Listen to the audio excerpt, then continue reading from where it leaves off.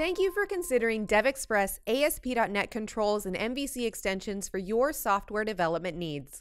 In this demo, I'll show you how to get started with the DevExpress ASP.NET TreeList.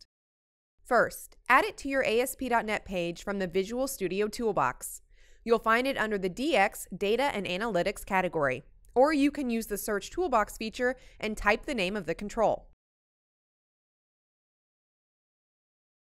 Now let's drag and drop the control on the page.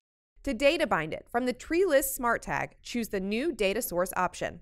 You can data bind to any of the standard Microsoft data sources, DevExpress data sources, and anything that returns an IEnumerable interface. Select SQL Data Source and click OK.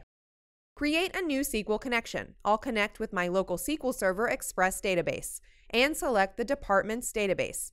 Test the connection and click OK. Next, save the connection. Now from the Departments table, let's select the ID, Parent ID, Department, Budget, Location, and Phone 1 fields. Now click the Advanced button and check the Generate Insert, Update, and Delete Statements checkbox. This generates the SQL statements that will allow the TreeList to modify the database records. Then click Next and test the query. Finally, click Finish. And that's it. You've just set up an ASP.NET TreeList bound to SQL data in about a minute. Now let's take a look at this in the browser. We have a beautiful and functional TreeList control that fits easily into an existing ASP.NET project. The TreeList allows you to easily expand and collapse the rows with stylish icons that are unique with each theme. You can also sort the data in ascending or descending order by clicking on the column header, and even provide sorting of multiple columns. You can also move any column by dragging it to another location. The ASPxTreeList provides you with a quick way to get started with powerful features. Let's add some more features to the TreeList and head back to the design view. We'll take a look at the handy Smart Tag that allows you to enable and configure powerful features with ease. Let's enable paging, focus node, row selection, auto expand all nodes, editing, inserting,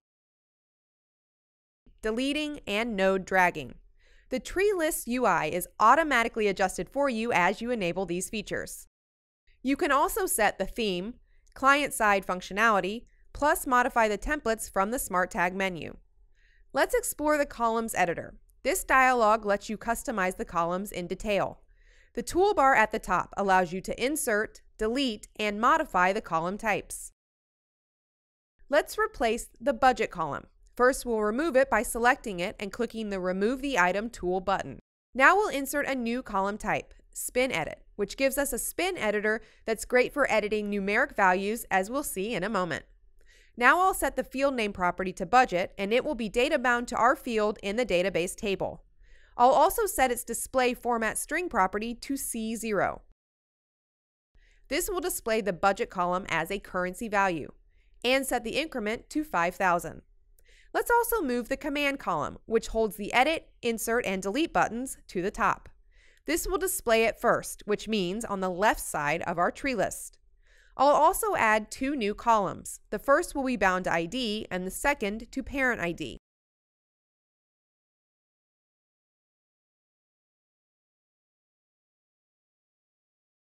Now let's explore the Properties pane. The ASPxTreeList has a very intuitive design, so you can find and set a property with ease. For example, the Accessibility Compliant property helps you to set the TreeList accessibility feature. The Appearance category of properties allows you to control the look. The Behavior properties allow you to modify the overall feel of the ASPxTreeList. For example, Enable Callbacks can be set to false so that the ASPxTreeList uses postbacks instead of callbacks for interactions with the server. The Data category allows you to manage the data source and fields in the ASPxTreeList. I can also modify the ID. I'll set it to Department TreeList.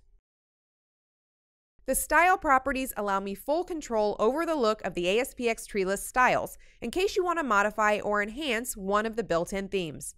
Let's enable the Alternating Node property, which highlights every other row. And the Settings category lets you control many different aspects. Let's have the TreeList automatically calculate a summary on the data. Summaries are simple to add. First, let's show the footer area so we have a place for the summaries to be displayed. Then bring up the summary editor.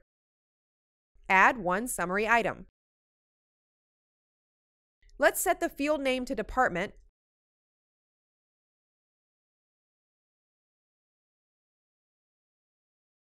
summary type to count, and shown in column to department.